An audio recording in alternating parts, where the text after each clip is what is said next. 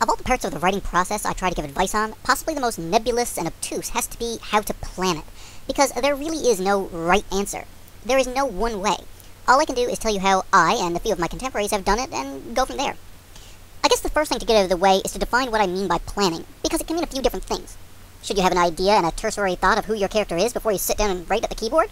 Well, of course. Should you have an idea of what point of view you'll be writing in? Well, naturally. But these aren't things I consider planning. They're more at the inception stage of your novel. No, what I mean by planning is the stuff you do right before you sit down at the keyboard. When I say planning, what I mean is plotting. So there are a few approaches to plotting that I've become aware of. The first one, and I'll get this out of the way quick, is not to do it at all. To use an example, let's say that your novel is a journey, because in a way, it is.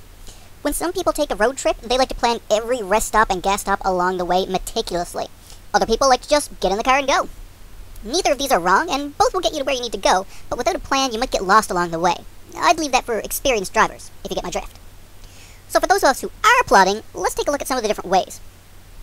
When I wrote the 10-book Black Moon series, it was heavily plotted. It had to be, because they were actually written out of order, so I had to keep plot elements consistent. I'm not sure if there are pre-existing names on any of these plotting styles, but assuming there isn't lets me call mine the linear style, because I took one of those cheap notebooks and did a rough draft of the basic story I was telling, where each page represented roughly a chapter. The whole story was there from beginning to end, including important bits of dialogue and whatnot. I find this really helps with pacing and cuts down on the time figuring out where to go next, because you can always refer back to your guide.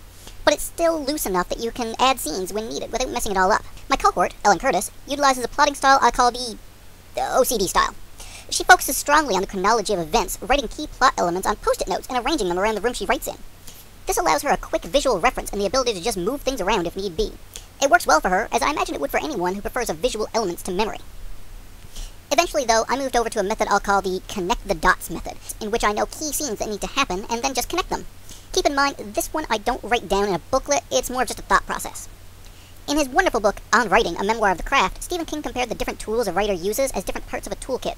Your story is compared to a dinosaur skeleton that your tools are helping you exhume. In this analogy, plot is like the jackhammer, very useful in the beginning, but as you get further in, using it can destroy the skeleton or story. I agree with this. Your plot is important, but you have to know when to give up the ghost.